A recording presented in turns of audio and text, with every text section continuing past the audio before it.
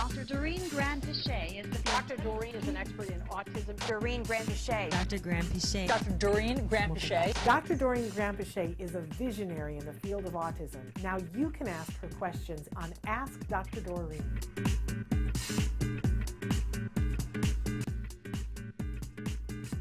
Hi, Shannon and Dr. Doreen. I'm a BCBA working with a 6-year-old client on the autism spectrum.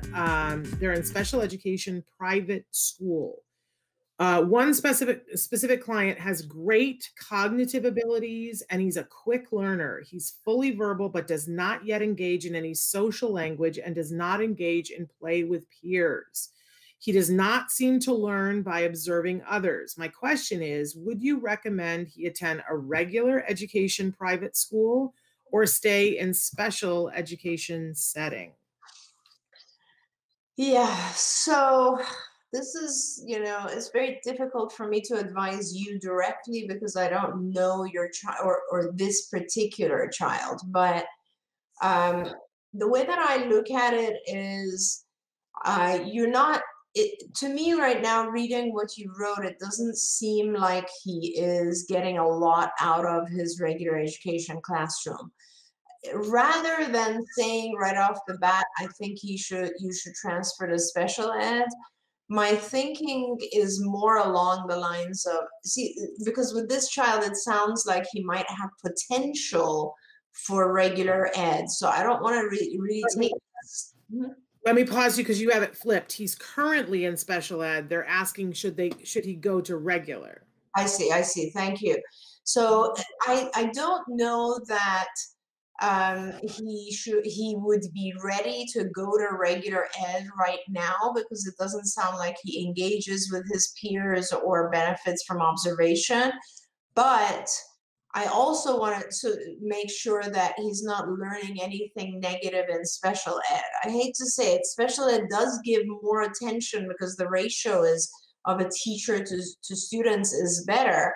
But there's two things with special ed that concern me. One is that there are other children who are having issues and our kids can model that behavior readily. Like it's just everything around them would be something perhaps that we don't want them to model. The second thing is that in special ed, nobody tends to push our kids, right? There's very few demands in special ed, and that's probably the worst thing for all of our kids. It's really important to get it right in terms of how much you demand from a child, how much you can expect from a child.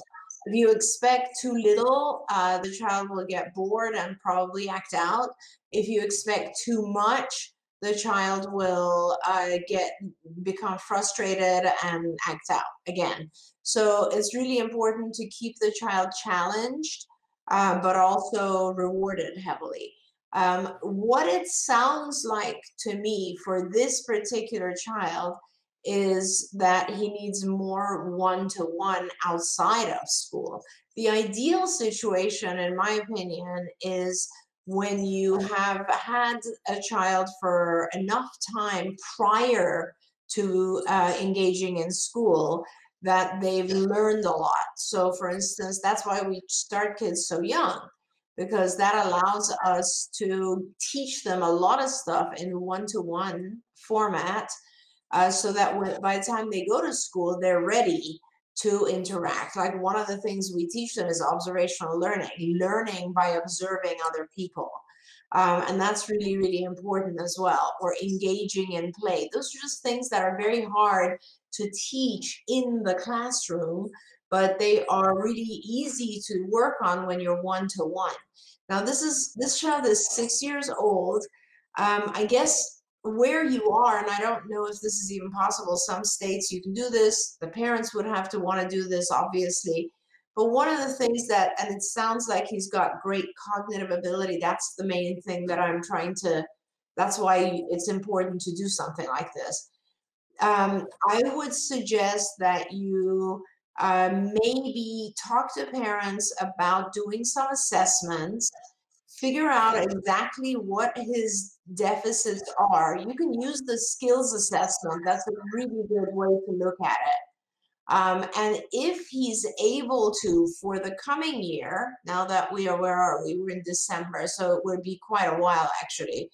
Maybe this year you reduce his school time in special ed, increase his one-to-one time at either home or at a clinic, increase his ABA one-to-one, and prepare him for regular ed in September of next year. So now you would have 9 months of time to really focus on working on those things that he would need to be strong at if he's going into regular ed next year. And you know, in order to do that, you'd have to reduce his special ed time right now, because otherwise he's 30 hours a week in special ed and you won't have a lot of time at home or at a clinic. So hopefully that makes sense. I always want to just kind of give our kids a lot of one-to-one preparation before they go to regular ed. I love that. Hey, thanks for watching Autism Live. To subscribe, click here. And if you'd like to check out some more of our videos, click here.